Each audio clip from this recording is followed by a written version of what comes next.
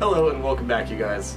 So obviously it's been a long time since I posted a video on this channel, and it's just because I've been hard at work finally finishing this awesome robotic arm I've been designing. This is about version 6.4. If you want to check out my channel, I have videos of all the previous prototypes that I've built up until this point. But I just wanted to do a quick overview video before we get into the details of it.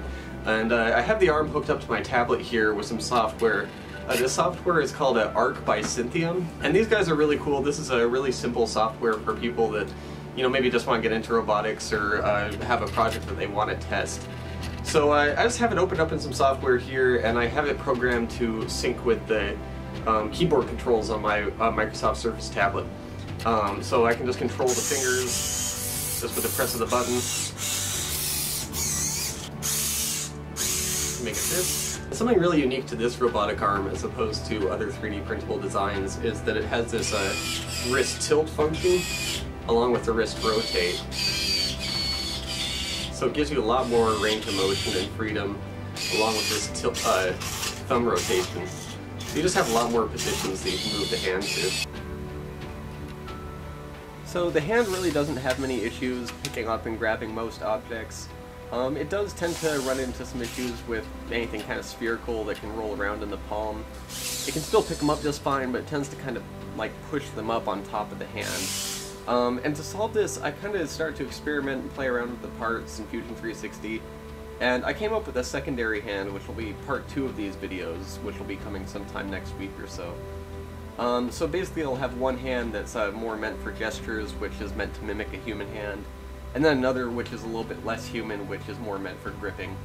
But they both use the same parts, and they really only need one printed adapter piece to put it all together, which is pretty cool. I do plan on releasing a tutorial and kit along with a published book that's coming out with complete instructions on how to put one of these together. So the idea here was to make these two hands use as many of the same parts as possible. So they do use the same amount of servos, and you will be able to build both hands using the same exact parts. It's just you'll have to print an extra thumb along with a single adapter piece to make the palm a little bit slimmer. So that being said, this hand features 6 servo motors in the hand and 8 total if you count the wrist tilt and rotation.